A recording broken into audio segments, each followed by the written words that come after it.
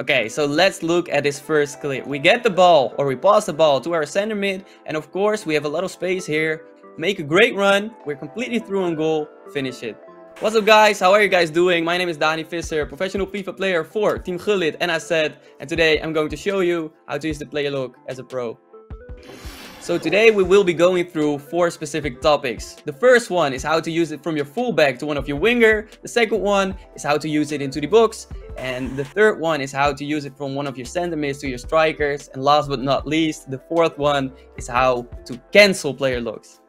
Okay, so the first topic is from your fullback to your winger. Okay, let's look at the clip. Okay, as you can see, I have the ball with my right back, player lock it to my winger, walk into the tiny gap, get out of the back, pass it, score a goal. Okay, so let's break down this first clip. At first, you want to learn how to use the player lock, of course. You need to press L3 and R3 at the same time. You want to switch to one of your other players, in this case the winger, and you do that by flicking your right stick to your winger. Let's look at it. We get the ball with the right back. We player lock Mbappe, and then of course the important thing is not to pass it immediately, but to make a run first, because the AI will control the right back, so you don't have to worry about that. Walk into the little space in the middle, because that creates a lot of space for the other players as well. Look at who has a lot of space. In this case it's the striker. Pass it to your other striker, because that's the easy choice to score a goal and finish it. Then the second clip, we have the ball with our left back. We just run for a little while, and then the player lock happens again. So what we do, we flick it to the left winger in this case, walk into the same space as we did in the first clip, pass the ball, and you will see at this exact moment that there's like a huge gap between his right back and his center back. So the only thing we needed to do was to run through on goal and finish our chance, of course. So the second topic I want to talk about is how to use the player lock in the box. You can create a lot of chances with it, and you can score a lot of goals with it. Okay guys, so let's look at this first clip. It's just like a regular build-up really. Pass the ball, of course, to your striker, but then not shoot. Use the player lock to my other striker to create the 100% chance. Okay guys, so in this build-up, like I said, it was just a regular build-up. Through ball, through my striker. At this point, you can think, let's shoot. If we shoot, it can be a goal. Of course, it can be a goal, but here's how to use the player lock in the box. Because you need to press L3 and R3 again. Of course, flick it to your other striker. So in this case, like flick my right stick up, walk a little bit backwards to create like a lot of space for that striker, and finish it. It's very simple. Create a 100% chance out of an 80% chance with the player lock. Okay, so here's where the fun begins. It gets a little more advanced, but let's look at this clip. We have the ball with our right winger. Our center mid is pushed up forward. We use the player lock for the first time in this attack. We find the center mid, then let's just cut it right here. Our striker makes a run into the space. We did that with the L1 button, because what the L1 button does is you can send another player for a run. If you press R1, he gets into the ball, and you can make a lot of different choices with the L and R1 button, which is, in my opinion, one of the best buttons in the game. But then we send our striker on a run, we run with our center mid, and then the second player lock happens. And in this case, our striker is completely covered. The defender is standing in front of him, no space whatsoever, but because of the player lock, we can create the space and score a goal. Okay guys, so the third thing I want to talk to you about is how to use it from your center mid to your striker. It can make a huge difference in the runs that your striker makes, of course, because you can put your creativity into it.